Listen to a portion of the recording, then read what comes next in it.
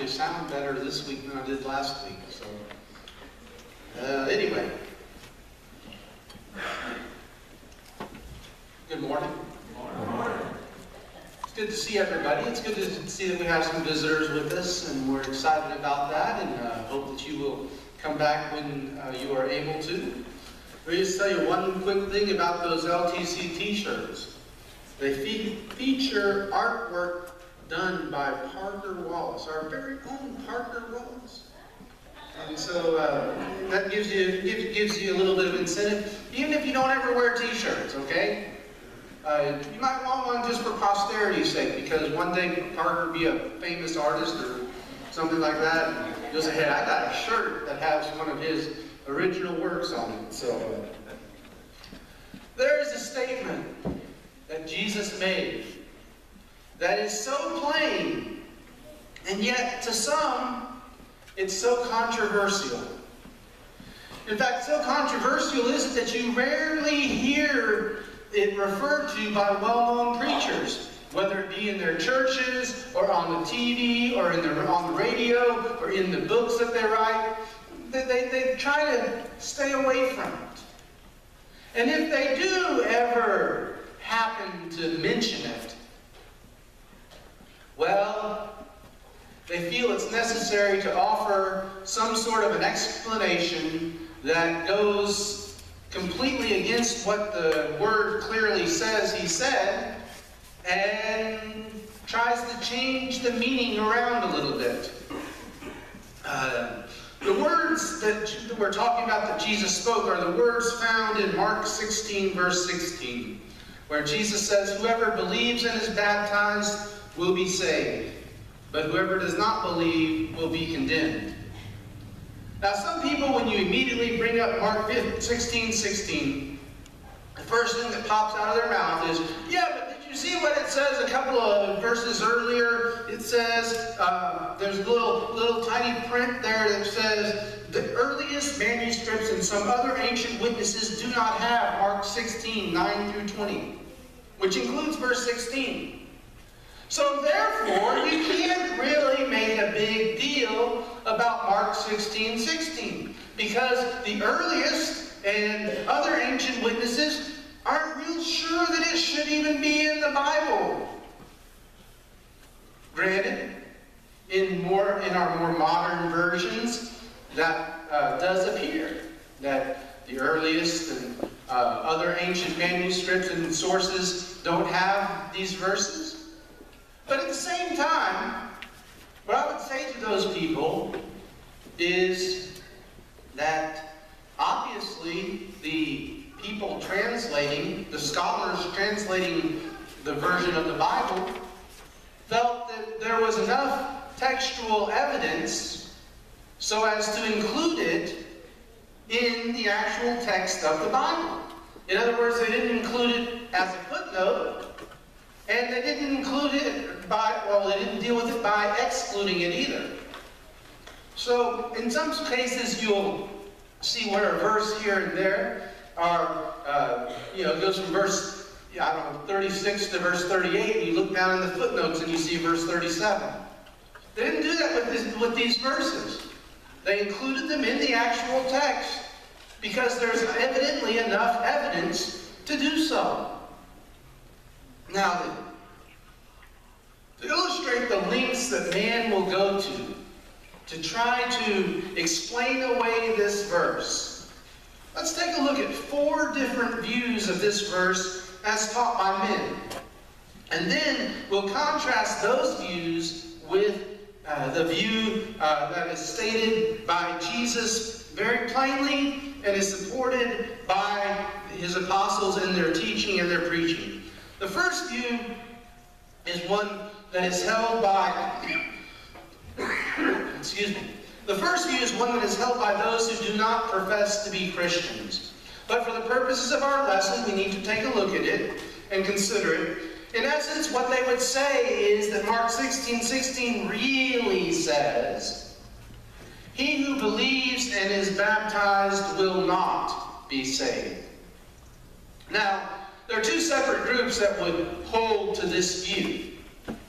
One group would be atheists. And in the atheist group, I would include people who would classify themselves as quote-unquote agnostics, those who aren't sure. But they don't really believe in God. They don't believe in heaven or hell. They don't believe in salvation of any kind. So because they don't believe in salvation of any kind, and because of that they don't believe that there's a heaven and a hell, and that there's really anything to be saved from, well, they just would say, he who believes and is baptized is not going to be saved because there's no such thing as salvation anyway. Another group that would hold to this teaching, or this interpretation, I should say, would be Jews, Muslims, Hindus, etc. Now, they may believe in God, as the Jews do, or in gods, plural, as Hindus and so forth. But they don't believe that salvation is to be found in Jesus, nor is salvation found in obedience to the word of Jesus. And that to believe and or be baptized is actually contrary to the will of God. Now, but those who would accept Jesus as authority and the authority of his apostles would reject such a view. They would reject such a view because there is a God who offers salvation, contrary to the views of atheists and agnostics, etc. In 1 Timothy 2, verses 3 and 4, excuse me, Paul writes these words: "This is good and pleases God our Savior, who wants all men to be saved and to come to a knowledge of the truth."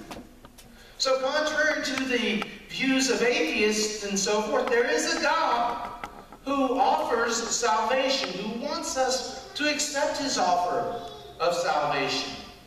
But not only that, we also know that salvation does come only through Jesus. If we continue in 1 Timothy chapter 2, verses 4 and 5, verses 5 and 6, excuse me. For there is one God and one mediator between God and man, the man Christ Jesus, who gave himself as a ransom for all men, the testimony given in its proper time. Another passage would be such as John 14, verse 6. Jesus says, "I am the way, the truth, and the life. No one comes to the Father except through me." Now, quite honestly, I would doubt very seriously that anyone here this morning actually holds this view.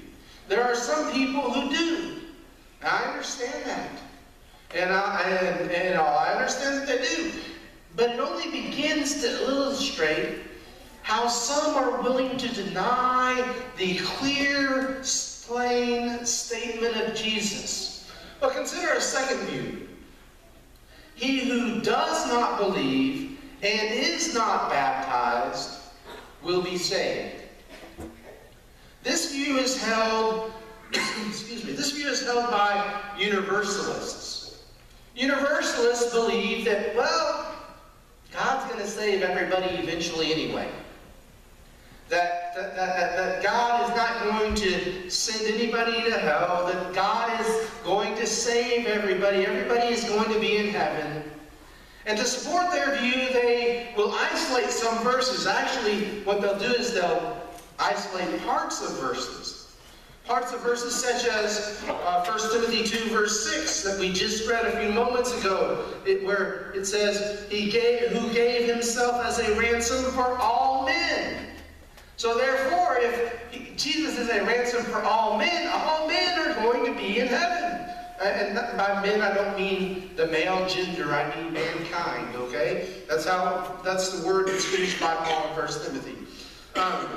They also might use a passage such as 1 John 4:8, or actually part of that passage. The last part of that verse says, God is love. And if God is love, then God is not going to send anybody to an eternity of pain that is far above and beyond anything that we can even begin to imagine.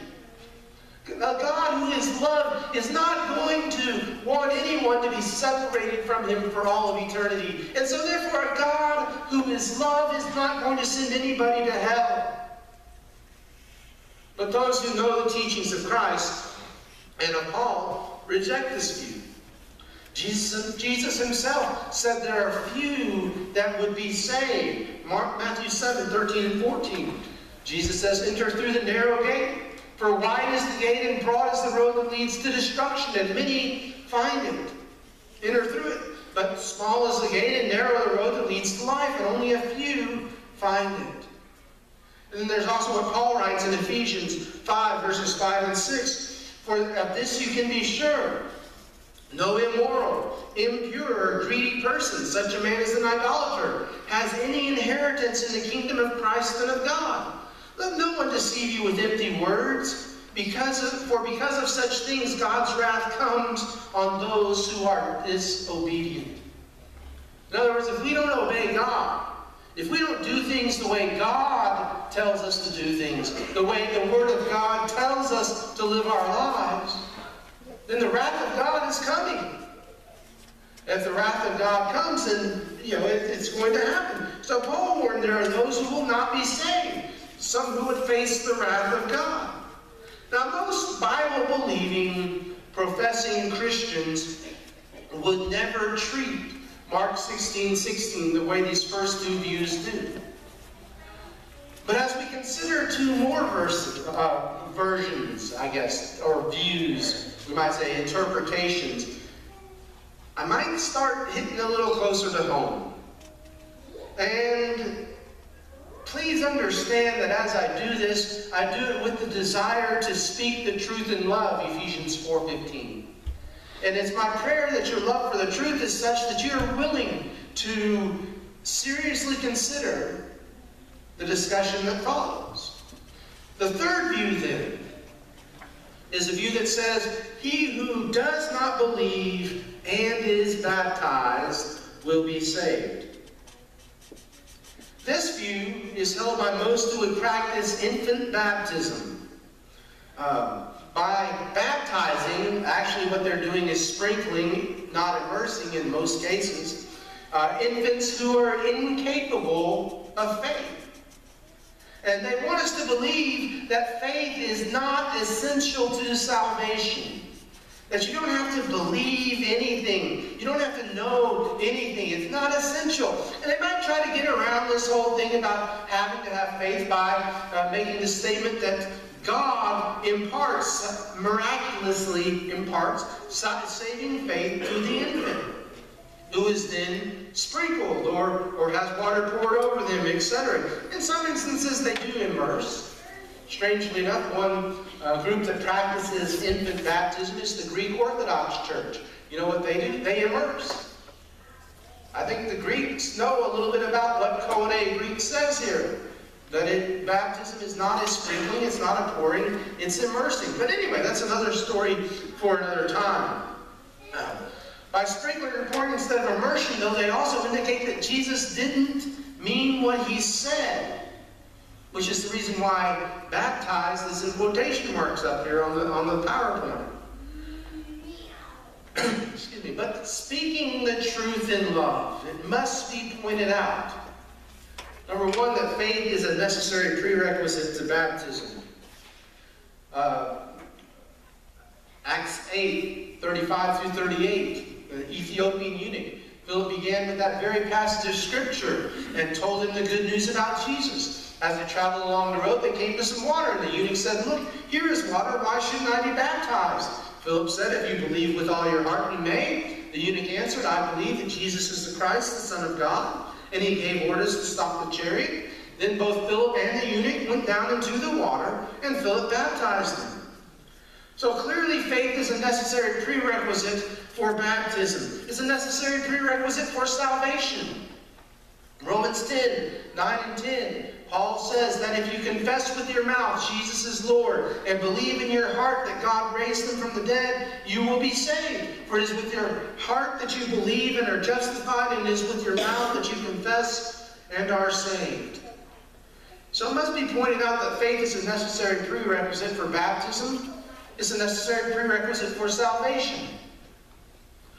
But we also must point out that sprinkling or pouring is not Bible baptism. We've heard probably many times the Greek word used in the Bible, baptizo, and it means to immerse. If the people who were translating the King James Version of the Bible back in 1611, if they had translated the word baptizo instead of transliterated it, simply took the Greek word and put it in English letters, we wouldn't have any of this problem. We wouldn't have anybody sprinkling or pouring. The problem was that sprinkling and pouring was already an acceptable form, if you will, of baptism in 1611. So if they had translated this word, then they might have gotten into trouble with the church. The Catholic Church, that is.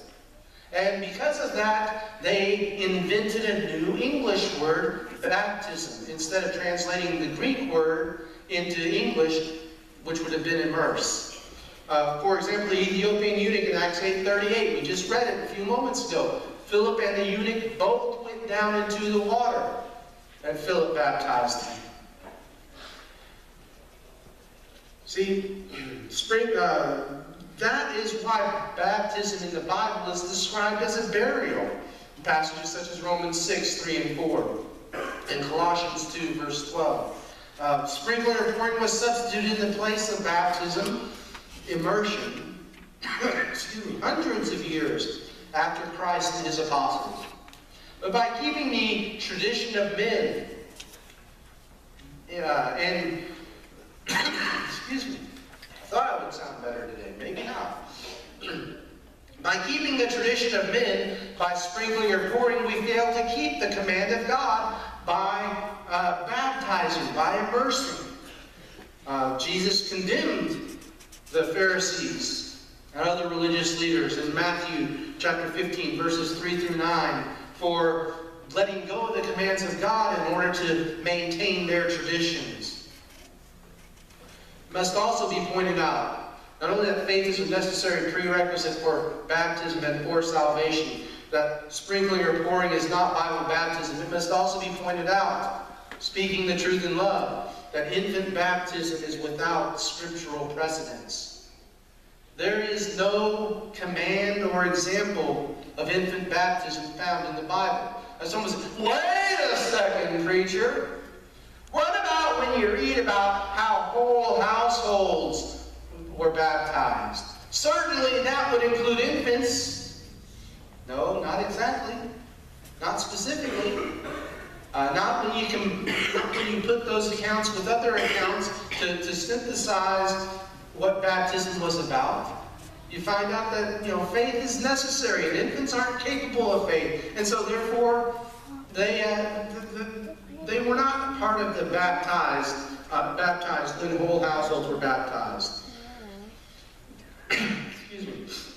I'm confident, very confident, that those who hold to the view of sprinkling infants are honest and sincere.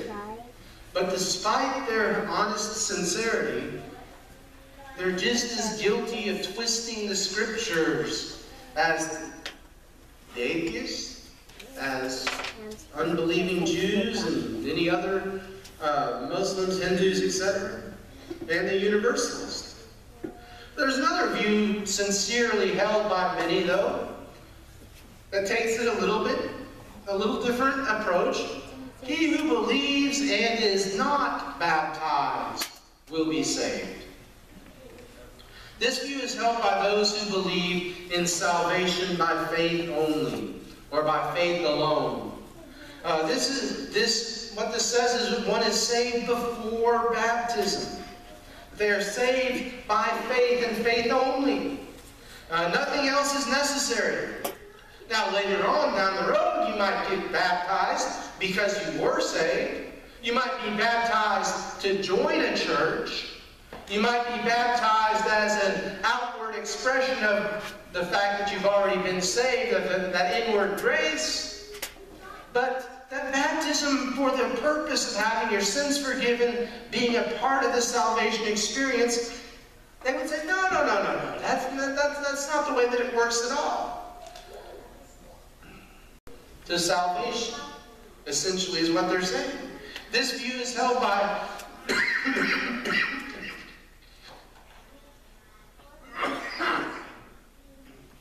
thought I turned the microphone off for you there. How about that? This view is held for all practical purposes by most people who would call themselves Christians.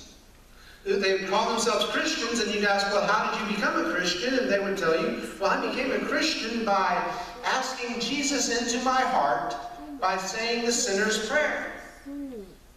They might be somewhat shocked to find out that the sinner's prayer does not appear anywhere in the Bible. It doesn't. It's not there. And so, it's twisting of Scriptures. See, Jesus and his apostles and their followers clearly taught differently. They clearly taught that faith alone cannot save. That's something that Jesus teaches in Matthew 7:21 and Luke 6:46, where Jesus says, "Not everyone who says to me, 'Lord, Lord,' will enter the kingdom of heaven, but only he who does the will of my Father who is in heaven." So clearly, obedience is something that Jesus placed a very high premium on. You're not just going to get into heaven if you call Jesus Lord and have accepted him, quote unquote, as Lord. But if you truly accept him as Lord, you're going to do what he tells you to do. And that's the important thing. It was also taught by his apostles and followers. As it says in Romans 6, verses 17 and 18. Hebrews chapter 5, verse 9. James 2, 14 through 26. Incidentally, in verse 24 of James 2, that is the only time in the entire New Testament that the words faith alone appear right next to each other. In that phrase, faith alone. And you know what James says? He says, man is saved by what he does and not by faith alone.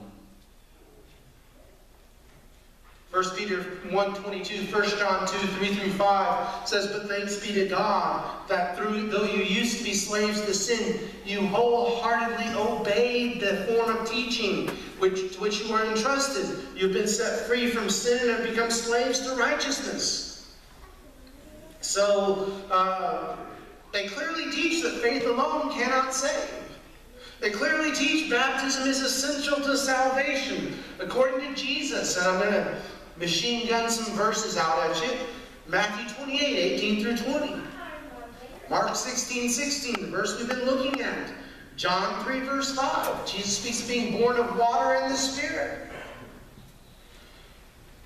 Baptism is essential to salvation according to his apostles.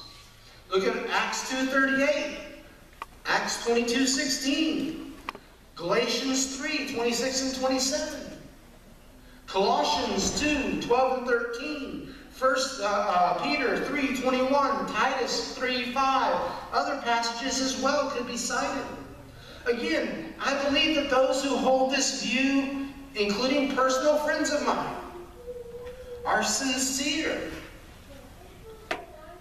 and are not knowingly twisting the words of God, words of Jesus. Yet I cannot help but think about such people maybe as similar to how Paul felt about the Jews, the Israelites. If you look at Romans chapter 10.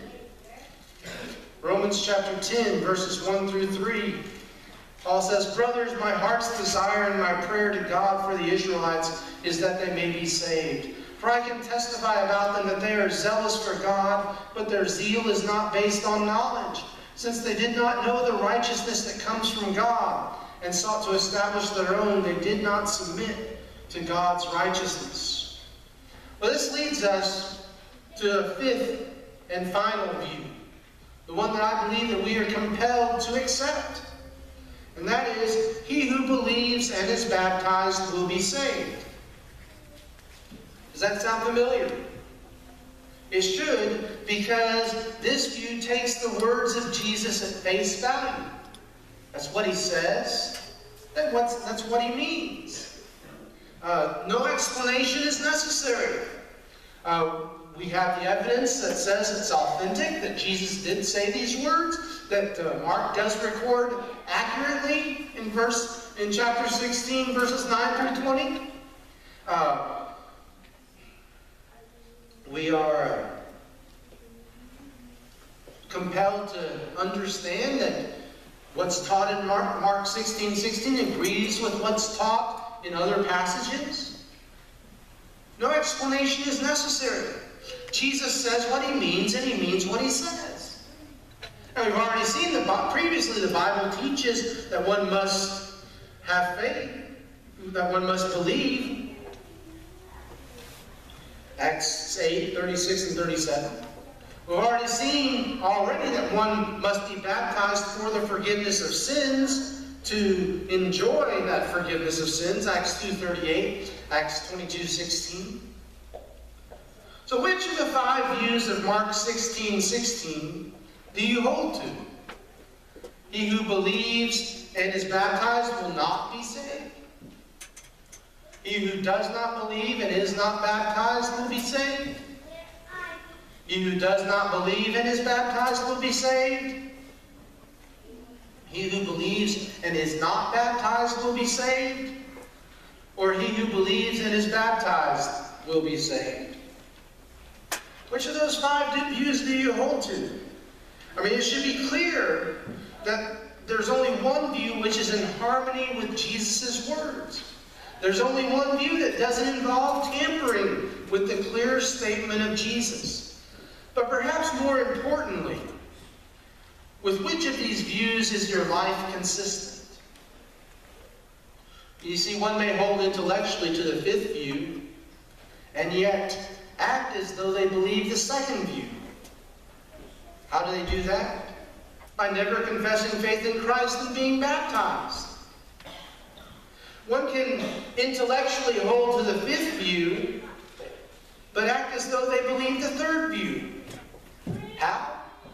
Though they may have been baptized, they are not living the life of faith required of one who truly is in Jesus Christ. One may hold intellectually to the 5th view, but act as though they believe the 4th view to be true. How? For while believing in Jesus, they've never submitted to being baptized for the forgiveness of sins. Not because their sins were already forgiven when they believed, but because that's where their sins are washed away. Acts 22:16. Only those who have come to Jesus in faith and have acted in harmony with his teachings can have the assurance of salvation. The words of the Bible are clear. Acts 2:38, Peter says to the people on the day of Pentecost who are cut to the heart by their sins, he says, repent and be baptized, every one of you, in the name of Jesus Christ for the forgiveness of your sins, and you will receive the gift of the Holy Spirit. Words are clear in Acts 22:16 when Paul is recounting his salvation experience with Ananias, and Ananias tells him, and now what are you waiting for? Get up, be baptized, and wash away your sins, calling on his name. Friend, can I ask, what is it that you're waiting for? If you've never been immersed in the watery grave of baptism for the forgiveness of your sins, why not? There's no downside to it. Your sins are washed away. You'll have an eternal home that is an eternity that is far above and beyond any joy that you can possibly imagine, as compared to the alternative of an eternity with more pain than you can possibly begin to imagine. Jesus is tenderly calling to you this morning. Will you answer? Or will you ignore him? We can help you in some way through a public response, baptism, or prayer, or any other need that you might have. Won't you come to the front now as we stand and sing together?